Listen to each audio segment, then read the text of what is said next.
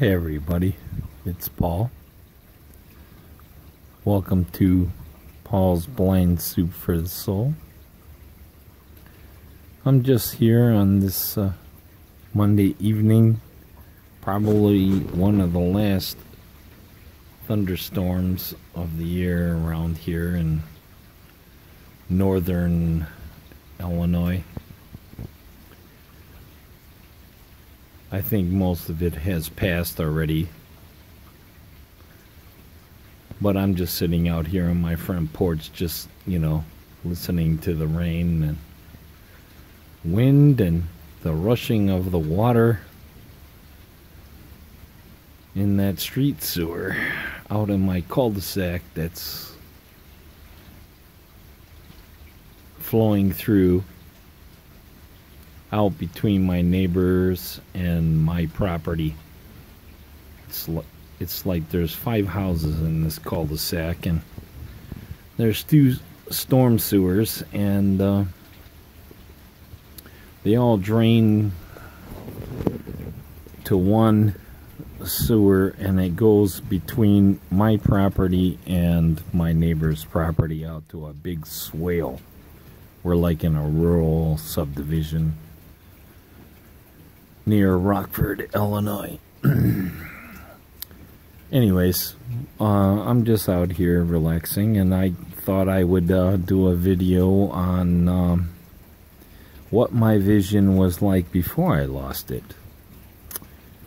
When I started this channel, or changed the name, when I lost my vision, there was a gentleman that commented and was very inquisitive about many things, and one of the things he suggested was you should make a video about what it was like before you went legally blind. And at first I thought, well, I don't think anybody would really care, but I thought they would just want to know what it's like to be legally blind. But after further thought, that is a pretty good idea. So here we go. I'm enjoying the sound of rain. It's about 64 degrees. Very peaceful. So before I lost my vision, and the previous videos I put out there about how my vision was, but on a very fast-paced, short story, getting to the point of when I went legally blind. So this is just a video on how it was before that. So as you know, I ended up being diagnosed with glaucoma at 9 months of age. Growing up, like everybody else, you just don't know that you are visually impaired. The left eye was basically legally blind back in the 60s, when I was born in the 60s. The right eye had some damage, but I could function very well. But I didn't know that as a kid. I thought, this is all normal. So growing up, I was the typical kid, ride the bike all over the place and ride the bike like crazy. Speed Racer was one of my heroes at the time, and I would just ride my bike and just stare at the front wheel of my bicycle and just in my head, go Speed Racer, go, and not even pay attention where the hell I'm going. I was a nut.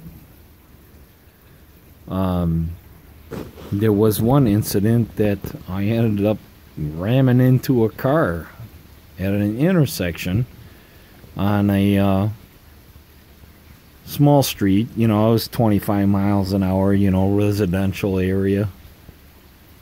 And next thing you know, I see a rear tire, and I hit the rear quarter panel and fly off my bike, and I'm on the trunk of this massive, I think it was a Buick LeSabre, if I can, you know, recollect. But, you know, it had a huge trunk. I mean, this car was big.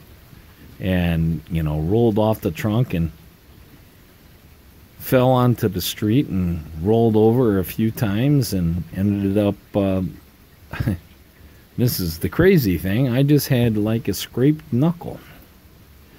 But you hear, you know, skidding of brakes, and there was an older woman driving, and she was terrified. And, you know, being a kid, I was scared that my dad was going to kick my ass because the bike was a pretzel. I mean, it was a miracle I'm alive, but the bike was a pretzel, and I got to go home and, you know, show my dad this bike. So this kind woman take me home, and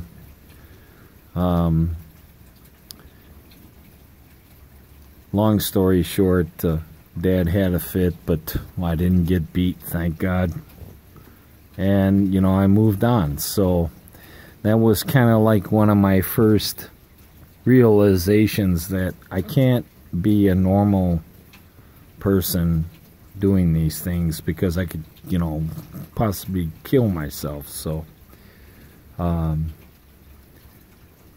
believe that. I think I was 8 or 9 at that time. But anyways, as I grew older and went into high school, I started learning things of, you know, I wanted to be able to drive. And in Illinois, it's legal to drive.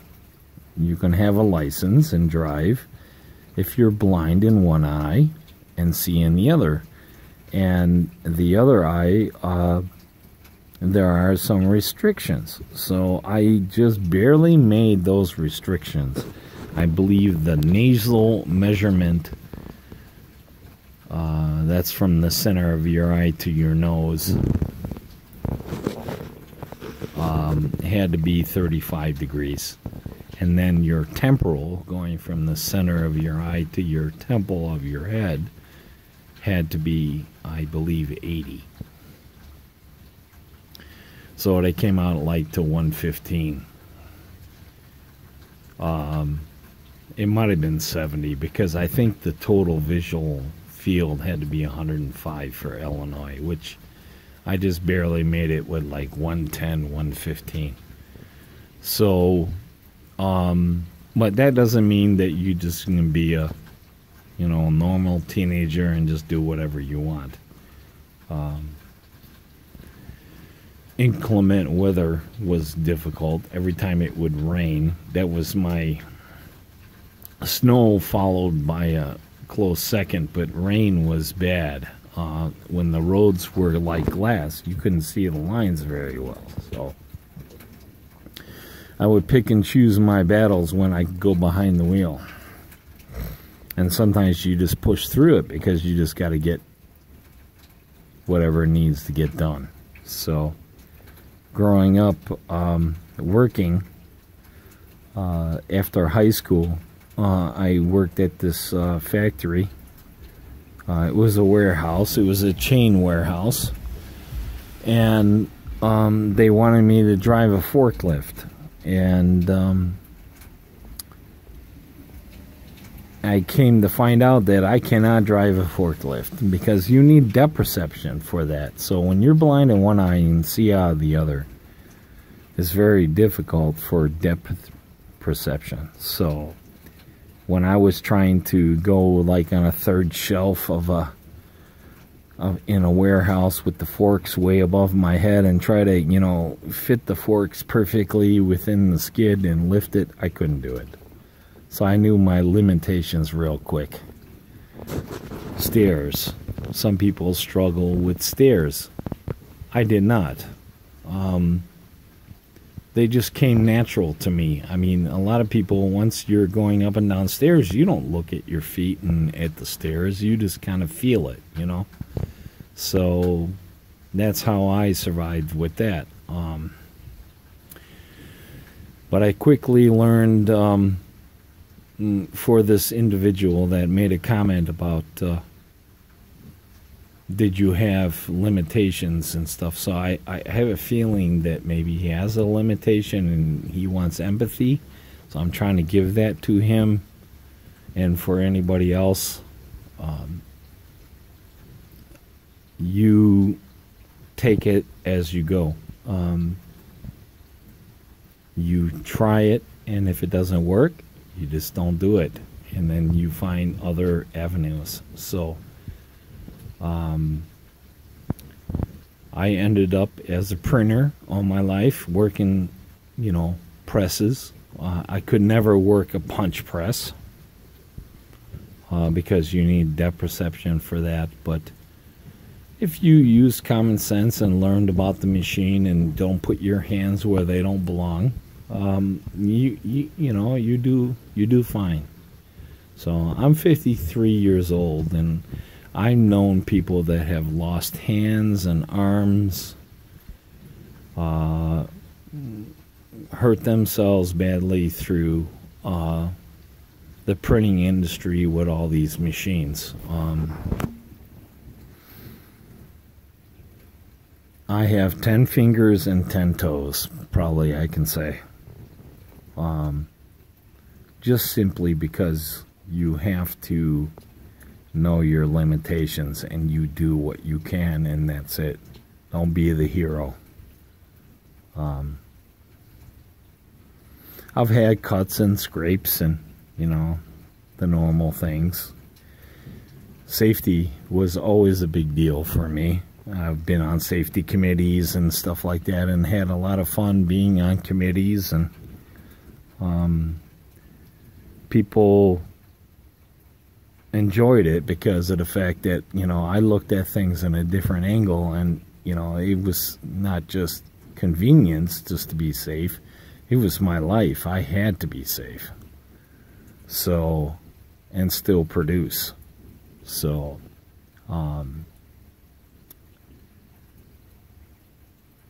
you find your niche.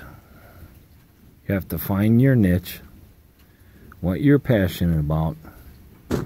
I know that money has to play into it too. You want to go into an industry that maybe may pay more. You just do what you can, even though they say you can't do it. And then you do it. And if you can't do it, then you just stop and move on to something else. But in my case, 90% of the things that people said I couldn't do, I could do. But that was, you know, during the time that I had some good vision out of the right eye to function. And then I had routine surgery, and I'm done. I can't. It's over. I have less than 5 degrees vision, and I'm legally blind. I've worked all my life, and this is why I'm here. I'm just here to, you know, do something positive in my life, to share my life with people. I certainly hope that this individual that wanted to know about, what were my struggles? Did you have struggles and problems in your life as you were growing up and trying to find work and this and that and the other? I always had to prove myself. And when you had a physical, I would talk to the doctor, and the doctor's like, you know, very cautious. And I said, look, I can do this, this, and this. And I cannot do this, and this, and this. And you're straight up with them, and 9 times out of 10, they, you know, approve you, and, you know, you have a job. And then You have to prove yourself. You have to produce. Employers back then, especially today, they're not going to cater you or babysit you. I mean, to a point, if there's something reasonable because you're struggling with your vision, they can help you. But if you can't produce, then, you're done. And you have to find a different thing to do. I was lucky in that part that I was successful in those areas. Enough to get married, raise 2 kids, and have a life. And, I worked hard. Unfortunately, towards the end, when my boys were older, my wife and I ended up in a divorce, and everyone moved on. So it's just me and my girl, my new girl I've been with her now for almost 9 years. So I just wanted to share the struggles that I had early on. As a child, you learn you don't know until it happens, and then you go from there. But yes, there are struggles, and you just have to find your limitations, and you have to be tenacious and perseverant in your life.